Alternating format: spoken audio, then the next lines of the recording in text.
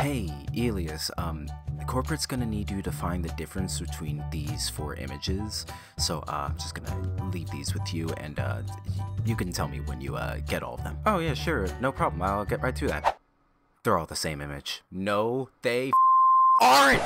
I should really stop getting my video ideas from Twitter. But anyway, people have been talking about animated movies a lot recently, and I want to add my 2 cents into it. Especially with the new Teenage Mutant Ninja Turtles movie coming out, a lot of people have been saying that animated films have kind of copied Spider-Verse. A lot of movies like Mitchell's vs. the Machines, Puss in Boots, and Intergalactic have been kind of called Spider-Verse copycats in the way that their art style and animation works, which I don't really get because it's just not true whatsoever. I mean, we can all have our opinions about art style, but I'm kind of trying to talk from an objective point. Like, these are not the same at all. So today we're going to talk about that, 2D versus 3D animation, and also why people who consume media are generally toxic sometimes.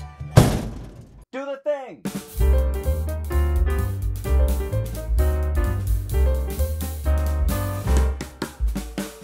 So why do people keep thinking that every other animated movie is a Spider-Verse clone? Well, first let's look at what Spider-Verse did when it comes to animated movies. As you all probably know, Pixar and Disney have been ruling the animated sphere of media for like the last 20 years. For 2D animation, Disney was the undisputed champ, while on the other side with 3D animation, Pixar was ruling the world. When Disney bought Pixar, we could see an immediate change within the entirety of the animation industry, kind of following their lead in terms of animation style. This created a wave of movies that all had this same 3D cartoonish style that evolved slowly and not too much over the years. And of course, other companies like Sony and DreamWorks use similar styles to also follow in the footsteps of Disney. However, this is where I kind of want to make my first distinction. Ever since that Disney and Pixar merger, people have been saying that basically all animated companies are producing the same style of content. While all the stories are different and we can expect a lot of different things from different companies, the animation look all seem to look the same to a lot of people. A lot of people called it the Pixar style because it was the one that Pixar basically created themselves. However, I don't think this is entirely true. In fact, there were quite a few movies that pushed the boundaries and limitations of this animation style over and over again, and we don't really talk about it that much. Specifically, there's 2 movies I want to focus on that kind of did this before anybody else and that we don't fully talk about. Those 2 movies were Kung Fu Panda and the Lego Movie. First, to get out of the way since it's the easiest one, I think we all know what the Lego Movie did for the film industry. Even though the Lego Movie came out in 2014 when I was still a kid, yeah, the Lego Movie is almost a decade old. How do you feel about that? Even I could tell that it was such a different movie. Since it came out before I knew anything about animation or CGI, I actually believe that it was just a fully stop-motion animated movie like Coraline. I think the Lego Movie was one of the first movies to really embellish itself into the medium that it was trying to represent. With its extremely realistic but also really expressive animation style, it made random Lego pieces and characters feel so real and so connected that the movie turned out to be an amazing success. The production of the movie also had a lot of technical advancements for the entire film industry. People have heard me talk about it before, but the Aces color space was used in the Lego Movie, and it really helped to bring those really bright brights and really dark darks out to give it that really good realistic feel. I've been saying really a lot, but it's really good, so let's just move on to the next movie. I don't think a lot of people realize the absolute change that Kung Fu Panda brought to the animation industry. Each movie in that entire franchise had a different animation style for all the flashbacks and stuff that they would use throughout the movie. Combining that with its amazing choreography of its characters and honestly some of the best villains in honestly all of media. Literally, I can go on for hours about how Tai Lung is a better version of Anakin Skywalker, but that's for a different video. Either way, what I'm saying is that both of these movies extremely pushed back against the regular style of animation that Pixar and Disney was doing. And I think it's because these movies pushed so many boundaries that we eventually got one of the best movies of all time that I can't wait to talk about. That's right, you knew it was happening. Let's talk Spider-Verse. Spider-Man Into the Spider-Verse undoubtedly changed the entire animation industry. The unique animation style developed for the movie was deeply integrated with the actual medium that its story came from, to the point where Spider-Verse literally feels less like a 3D animated movie and more just like a moving comic book. When this movie came out, we got other movies like Ralph Breaks the Internet, Dr. Seuss's The Grinch, and Incredibles 2.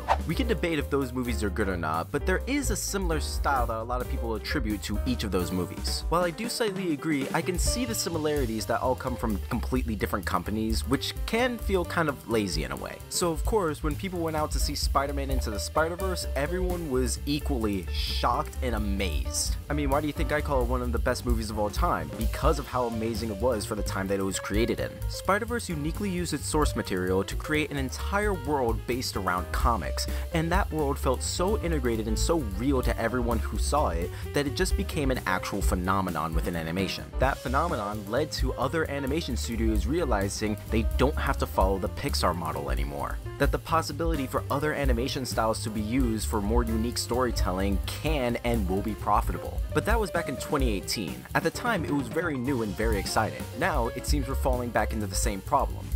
Or are we? Let's talk about the movies since Spider-Verse's release. Since Spider-Verse came out, we've had a wave of really good animated movies. Movies like this include Puss in Boots: The Last Wish, Intergalactic, and very recently a trailer is dropped for the new Teenage Mutant Ninja Turtles movie, Mutant Mayhem. Now, if you look at all these side by side, it actually becomes much more difficult to discern what exactly is similar about all these movies. I'm not saying that they're not similar, because they definitely are, but when talking specifically with reference to Spider-Verse, what exactly do all of these four movies have in common?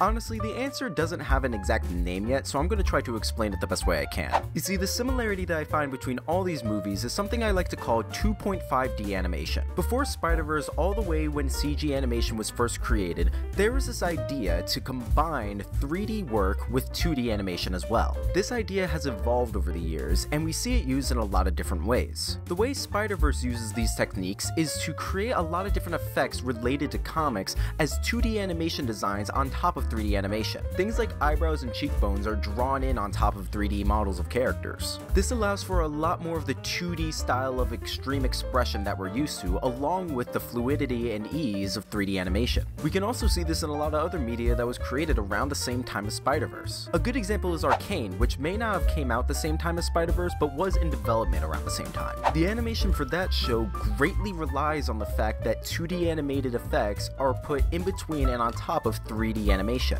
sometimes even having 3D characters move around on 2D backgrounds. And if we really want to get into it, anime has been doing this for the past decade. Yeah, people may not like it, but CG animation in anime directly relates to a lot of this stuff. The combination of 2D and 3D animation is something that it greatly benefits from. If you want a really good example of this, then look no further than the amazingly animated Demon Slayer movie Mugen Train. The movie itself relies a lot more on 2D animation, but when the camera movements start getting a lot more confusing and the action scenes get a lot more intense, the CG becomes a lot more integral to a lot of what's going on. And honestly, it makes it some of the most beautiful stuff I've ever seen. All of this to say, the combination of 3D animation and 2D animation to create this new 2.5D style of animation is honestly an amazing thing. But it's also the only thing that's the actual similarity between all those four movies I said before. Beyond that, the movies are actually very different. Let me explain how. I think you can really see the differences between each of the films by looking at the art style and how it directly was influenced by the story that it's creating. If we think about Puss in Boots: The Last Wish, the movie has none of that comic book style that we were used to in Spider-Verse. The colors don't contrast as much, there's no Kirby dots or anything like that, so we don't see a lot of what we know to be comic books type of animation.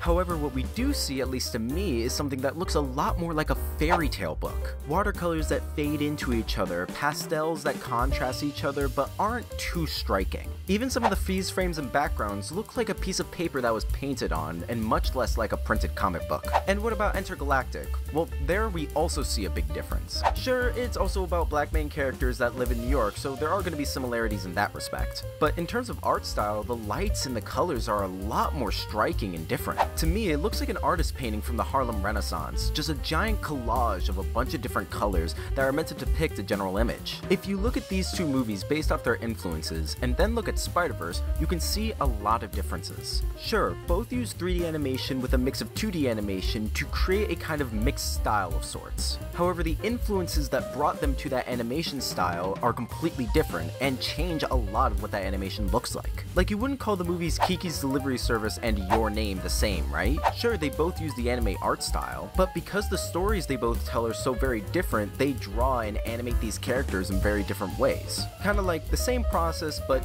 different conclusion. This is actually the unique thing about art style. No matter what, even if you try to trace and copy another person's art style by hand, you will still end up adding a few of your own little trinkets and differences to it. Does that make it right to trace and copy work? No. However, if you're looking to someone else's work for reference and then using that to transform it into your own type of style and your own type of work, then you can get something that's actually yours and something that's actually very unique to you. The interesting thing about art in general is that everyone takes something from everyone else. It's just about how you use those things that you were influenced by. And those things that you create with those differences then influence other people, and that's how art is generally created. So now we know that all of these animated movies are not the exact same art style.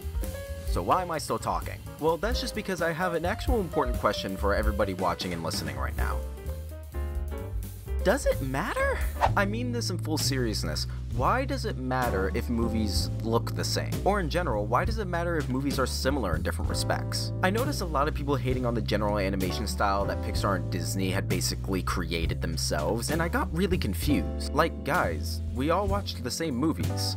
They were good. Sure, Pixar movies have definitely a similar feel to them, but does that make them not unique on their own because of their stories? Like, look at the movies Soul and Up real quick. Soul and Up, animated by the same studio, both made me cry, both are extremely emotional and extremely heartfelt movies. But in what universe would you call them the exact same movie? And by what metric would you say that one is ripping off the other? Also, might I ask, what is the difference between a cliche of a genre and ripping off someone else's work? If you're going beat through a whole story, just copying word for word someone else's script, then yeah, of course that's copying. But stories do have general formats, so what exactly is copying in that case? I don't know, maybe I just listened to a loud minority of people and got confused about what the actual issues were. I just know that when I see a movie and then see a movie that's similar with different characters and a few different types of story arcs, I'm perfectly fine with that. Not only am I fine, but I actually find that very enjoyable. An example I really like to use is the first Doctor Strange movie and the first Iron Man movie. I know we've completely departed from talking about animation, but just hear me out real quick. The film major's got a film major, let's just do this. I hear a lot of people hate on Marvel because they think that a lot of their movies are extremely similar. And here's the thing, I don't really argue that the movies are different because I know I'm not going to get through to people that way. I definitely respect that there are similarities between the movies.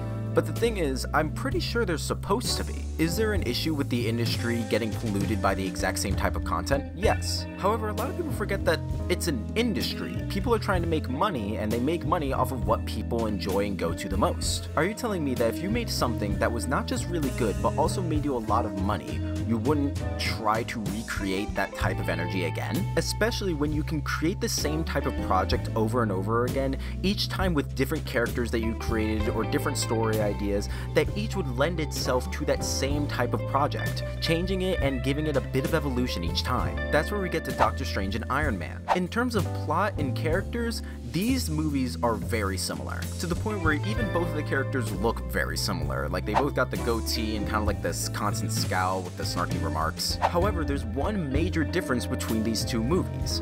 Iron Man relies on technology, and Doctor Strange relies on magic. And are you telling me that after seeing the first Iron Man movie, you wouldn't want to go see Iron Man but with magic? It's a cool idea. You don't have to change much to make it be good. I think a lot of people, including other artists, see it as sort of lazy and uninspired that you could just take something you've already done and recreate it with slight differences. However, I think that gives a really good chance to explore story structure and explore your characters that you've created within that story and how those differences align with each other. This works really well for Marvel, so they can just keep pumping out the exact same type of movies with slight differences that will keep people entertained until they all come together and clash. I mean, if you want to talk about a broad sense, all the movies leading up to the first Avengers were generally very similar. Each had different characters and settings, but they all still had a main character that was some hunky white guy that just wanted to do good. Each had a fatal flaw about him that they couldn't really overcome until someone else came in or they helped themselves get past it, and then they used what they learned in the third act of the story to defeat the bad guy. Look, I know this is a huge tangent, but I seriously don't fully understand it. Why do fans criticize media for copying itself, especially when the people who copy it were the original creators of that first thing? I've always enjoyed the same story but with slight differences in it, but maybe this is just a thing that either a small minority or maybe a lot of the public don't fully agree with. I don't know.